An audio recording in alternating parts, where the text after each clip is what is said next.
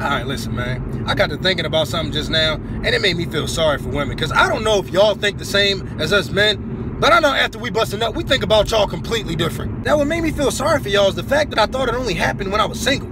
Now that I'm in a relationship and it's happening, I'm really realizing how messed up we think. Like before sex, I'd be looking at my girl like,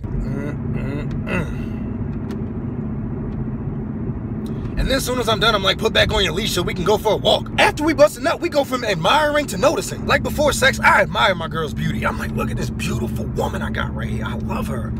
And then as soon as we done, I'm like, yo, I know she won't get past 11 likes on a selfie. Even when she get home from a long day at work, I rub her feet, look into her eyes, ask her about her day. But after I bust a nut, I'ma rub her feet, look right into her feet and be like, why the fuck is your middle toe so long? You got feet like one of the lichens in the underworld. I bet this toe is the one digging up the dirt on me when you call me cheating, huh? Like, we can't help it. It's like an automatic thing that happens whenever we bust a nut.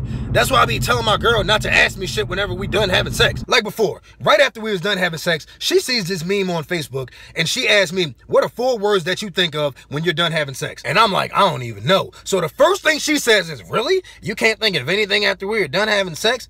And I'm like, you ain't even let me finish. I don't even know why the fuck you still here. Bro, I be forgetting that we live together. I don't know why our thoughts change so drastically, but they do. That's why we beat off before we go on a date. If I beat off before I go on a date, then I won't be mad if I don't get any. But she probably will when she has to pay for her own meal. But see, you don't have to pay for your meal just because you're not giving it up to me.